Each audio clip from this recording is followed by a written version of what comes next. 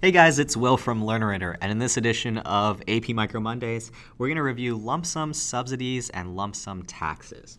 So in another week, we reviewed the per unit taxes and subsidies, but here we're going to be dealing with the opposite of that, which is the lump sum situation.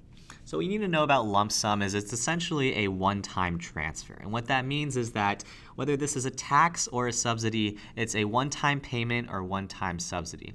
And so the way to think about this is versus the per unit situation in which marginal cost is influenced, here marginal cost experiences no change. So what happens instead though is that profitability will change. And so let's first, let's just lay out the two situations so that we can better understand this. I think it becomes a lot more clear once we draw it out. So let's first look at the situation of a lump sum tax. Well, in this case, the marginal cost is going to remain the same. The quantity is probably going to remain the same as well. However, your profitability is definitely going to go down. And the reason why is because you have this tax that you have to pay in this situation. So let's look at this. We have price, quantity, downward, and then demand, marginal revenue. And what we may come across is we might have a marginal cost curve like so. And then we also have our average total cost curves. So this could potentially be here, for example. And then we may have another one up here. And then so this would be average total cost 2 and average total cost 1. And so what this is showing is that with the tax in place, I have a higher average total cost.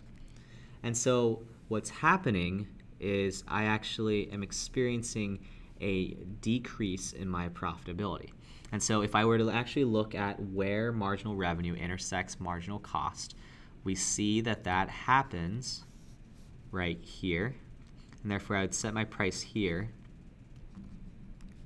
And so if I were to just look at this, I see that in the first situation, before the lump sum tax is put into effect, I was making profit, right? Because I was setting my price higher than my average total cost.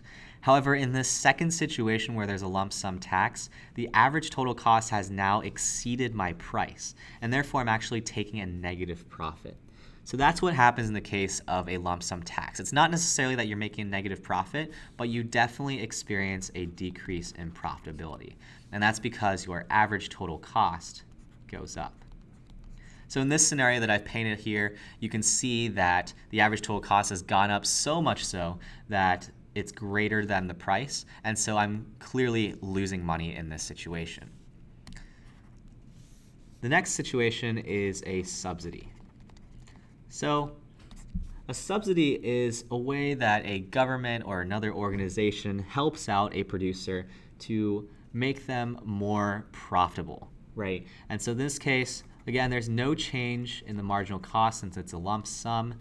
There is no change in the quantity. However, there will be an increase in profitability. So let's draw this situation out.